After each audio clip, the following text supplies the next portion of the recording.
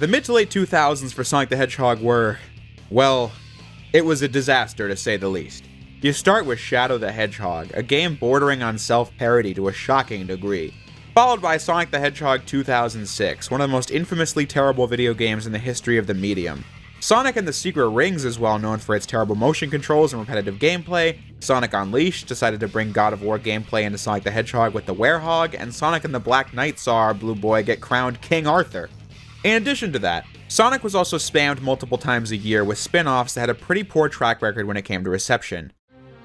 These were dark times, when the series' reputation was digging below the bottom of the barrel. However, just because that was the status quo on the internet at the time doesn't mean you have to experience it that way. Sonic never stopped being popular with the target audience, regardless of what fans on the internet were saying.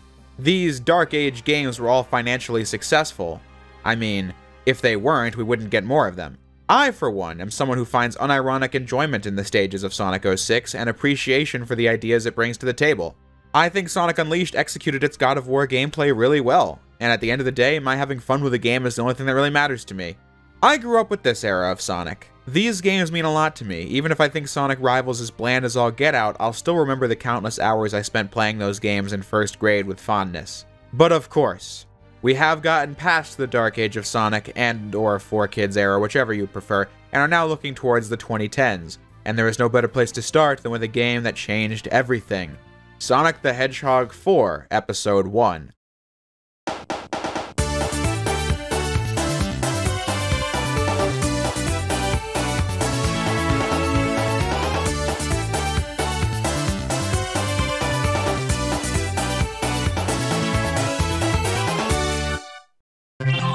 By 2010, one thing on the internet was very clear. Fans of the Genesis era of Sonic felt alienated by how far the series had gone by games like Black Knight and really wanted to return to form. To be honest, I'm not sure why the Advance and Rush games weren't enough for this crowd. I guess they were handheld and weren't as good as the Genesis trilogy, but I feel like Sonic was no different than other legacy franchises.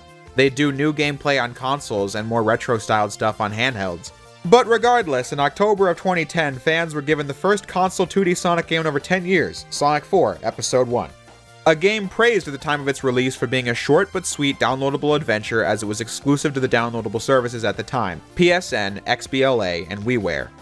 For this video, I played it on Steam and had some pretty bizarre issues like frame drops and visual glitches, although the second I stopped recording, those issues went away, so it's probably not the game, it's something to do with OBS. I can't be sure. I do own both episodes of Sonic 4 on the PS3 and did get some footage from there, and then there's also the Wii version, which is known to have slightly different music, but this video will not factor in any of that stuff. I'm just basing this off of my most recent playthrough with the PC version. What's very interesting about Episode 1 of Sonic 4 is how it's a game that gets worse with time. I think you can see trouble on the wall for this game as early as the pre-release. Fans online hated Sonic's cast of characters so much that a big part of the marketing campaign was how none of them were in it. To me, that already speaks volumes to this game's commitment to have less content than ever before. If you read the title, you know I think Sonic 4 Episode 1 is one of the worst 2D Sonic games I've ever played. I get that Sonic Blast or whatever is worse technically, but I can't think of a 2D Sonic game so frustratingly proud of being so mediocre. Just look at the title screen. This is the official render of Sonic from this game, and look at this animation. Sonic's hand is a moving GIF that's separated from the body that moves at like 2 seconds per frame. Yes, I said that how I intended. Compare the title screen of Sonic 1 to Sonic 4, and the gap in expressiveness is so clear, as Sonic from 4 just lifelessly stares at you. Like I said, this game's devotion to mediocrity is seen in numerous ways. Just look at the visuals. This game looks horrible. Sonic 4 was released in the era of 8-bit nostalgia, as the NES's big games were turning 20 years old. Mega Man 9 was a big part of the retro console revival in 2008. Mega Man 9 and 10 faithfully stuck to the NES art style. Sonic 4 decided against being a 16-bit throwback to the original games, instead going for whatever this is. I can't even call this an HD art style. I mean, Sonic is 3D, but he looks so out of place in the environments he runs through, areas that look so fake and plastic on their own merits anyway. When it comes to visual appeal, this game just looks terrible. Background assets being even worse than foreground ones as they look incredibly low poly, as do the enemies. This is an area where I think a pixel art style would have helped the game. Looking at the backgrounds of Marble Zone or Spring Yard Zone in Sonic 1, they obviously don't look super complex and detailed, but you can buy into the environments looking more minimalistic with pixel graphics. In 3D, it just doesn't translate, and it leads to this game looking incredibly cheap and budget. Just look at Eggman's exploding here with no change in facial expression, it just looks bad. There's also a bit of mismatch here, as they decided to go for a chiptune soundtrack by Jun Senoi. And honestly, I think the music in both episodes of Sonic 4 is great stuff. I'm not sure if that's an unpopular opinion, but when playing levels like Splash Hill or Lost Labyrinth, I just think the music is the best part.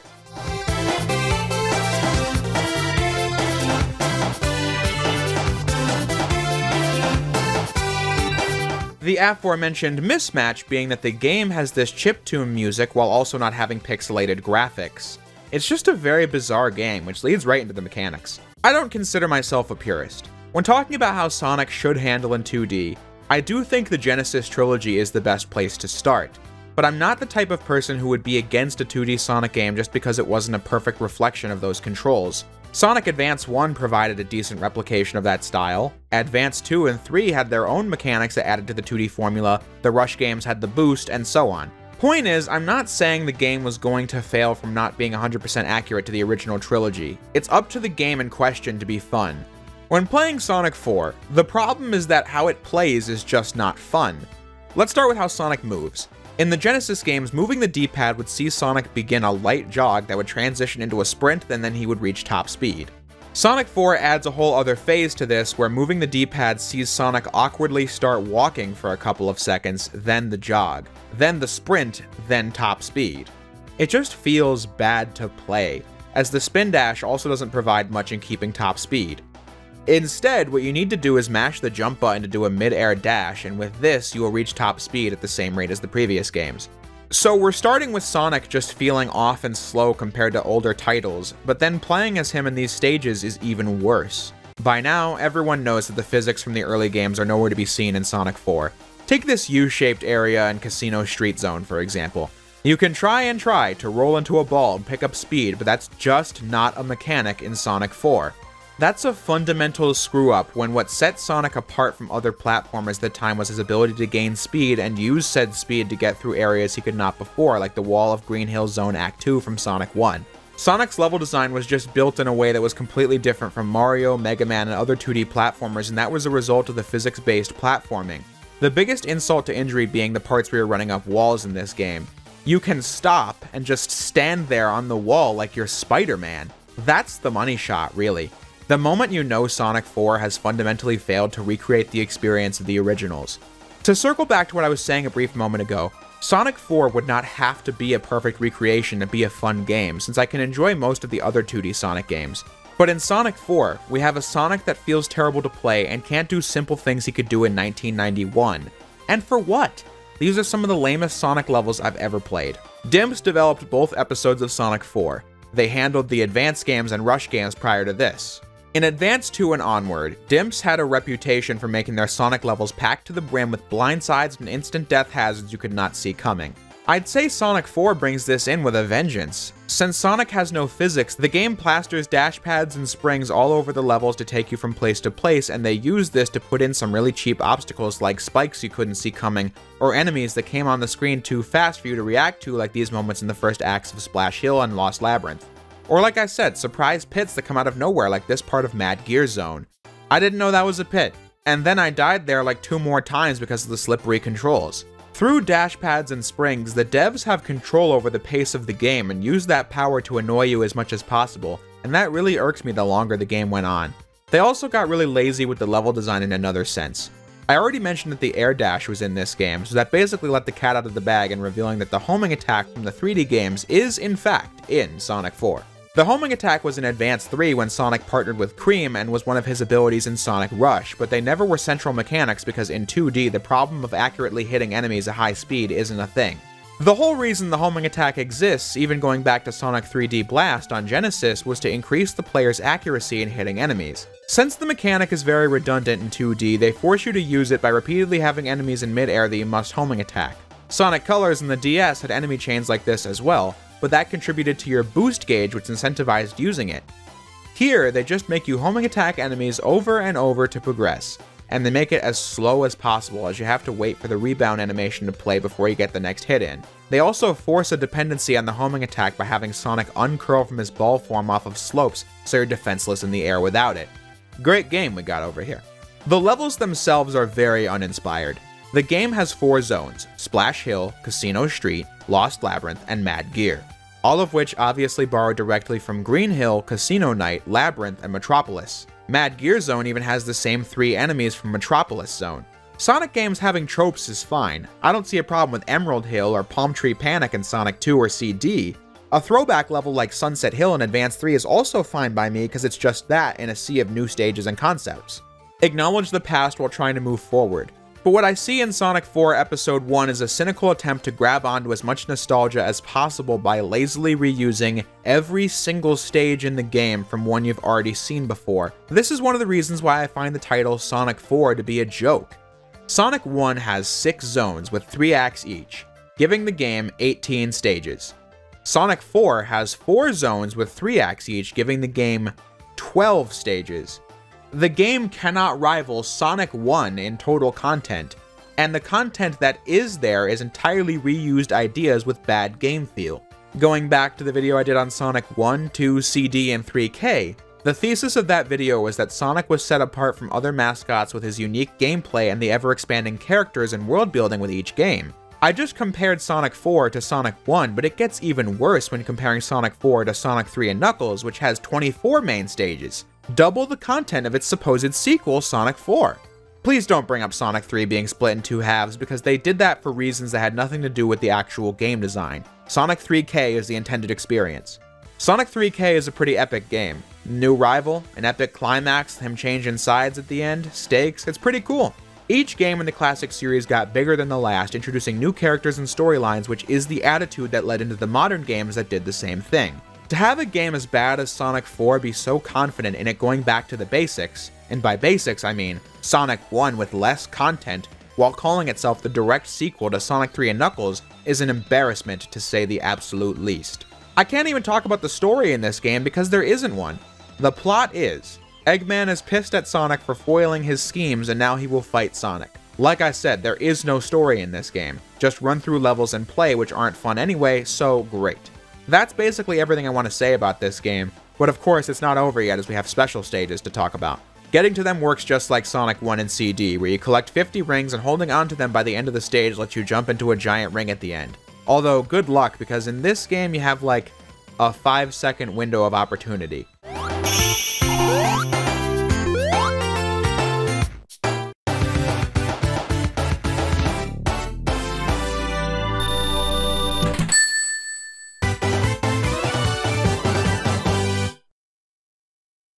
Every game in the classics did something completely different for the bonus stages, but here, not so much. It's the special stages of Sonic 1, but to be fair, I'd actually say these are better than that game, and the best part of this game. In Sonic 1, the board would spin and you had to control Sonic through that. In Sonic 4, you control the board itself, not Sonic, which makes it a lot easier to predict where Sonic's going to go since you're controlling what angles he's going to bounce off of. You even get a retry option if you come close to failing, and it's pretty good. Like I said, I actually really enjoy the special stages in this game.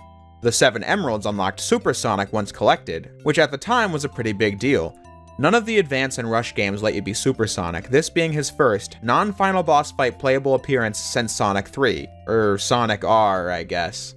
Well, if we're counting racing games, then I guess you could play as Super Sonic in Riders, never mind. You can also get into special stages in Act 3 in this game, unlike Sonic 1, since the bosses are a separate stage, not put at the end of Act 3. The bosses themselves is something I have next to nothing to say about, as 3 of them are lame repeats of the bosses from the original stages, the exception being Lost Labyrinth because the original stage didn't even have a proper boss fight. If it did, I bet you they would have reused it. The boss in Mad Gear Zone does have a second phase where you chase him, but there's really not that much to say because like the classics, the bosses are fairly easy. Only problem being this game's homing attack rebound period and boss invincibility frames that make them last way longer than they should. Following Mad Gear Zone, you get access to the Egg Station Zone, not a final level, but instead a host of one of my least favorite game tropes, a boss rush. Replay the same 4 bosses you already played, but this time with a new backdrop. The game is now recycling itself, but this leads to the true final boss, the Egg Station Robot that's just supposed to be a crazier version of the Sonic 2 final fight. You have rings in this fight, so that reduces the challenge by a large sum, but still, I don't like this fight because of the long-ass homing attack rebound animations, making it so that you can't get more hits in, further dragging the fight on and on. And the fact that when the last hit comes, you have like 6 seconds to hit him, or else you automatically die and have to do the 3-minute fight all over again. When you do beat it, you get the Sonic 1 ending again. Since I didn't get all the rings in this, what should be a cutscene, I didn't get the Supersonic ending, but I was not playing that boring last stage just to see that. I still got the ending teaser where the game shows Metal Sonic and says to be continued, that's all that really matters.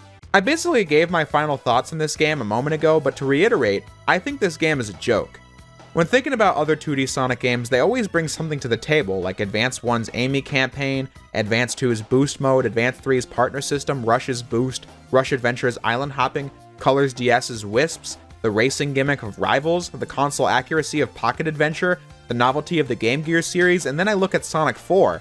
This game is a husk of nothing. So proud of itself for being a boring, mobile phone quality game that doesn't match Sonic 1 in content, sold to you so they can make a quick buck off of your nostalgia. I hate that about Sonic 4. If this was just a mobile game, then it would be decent, but for a console game called Sonic 4, this is embarrassing. Thing is, this game actually did get a mobile port, and that was how I first played it. Yeah, my nostalgia for Sonic doesn't just stop once you reach 2010. I mean, I really wanted to play this game because it was a new Sonic game, but I didn't because I didn't have an account on PS3, 360, or Wii. September of 2011 was when I got my first phone, the iPhone 4S. God, that was 10 years ago. But it was so cool. I could watch all my favorite YouTubers, but not on the house computer. And with my new phone, I was able to get Sonic 4 on the App Store. This being the old mobile Sonic 4 before the update came out in recent years. In that sense, I have nostalgia for Sonic 4, but like I said, it's aged like cheese as time has shown the game has nothing to offer besides cynical nostalgia pandering that couldn't even get the details right. A trash game and one of my least favorite Sonic games to ever exist. And the true starting point of the meta era. Yeah, the meta era wasn't a name I just came up with for the main games. Sonic 4 is a very important part of it because Sonic 4 kicked off the nostalgia thing that defines much of the meta era. It's gotta be included, it's one of the signature games. But on that note, the game that kicked off the other traits of the meta era was the big Sonic Team game of 2010. Sonic Colors released on the Wii. Expect that video very soon, and believe me, you won't want to miss it if you like the previous videos. But as of today, thank God the video's over. Now I never have to play Sonic 4 ever again and can just uninstall it from my PC. That sounds fun.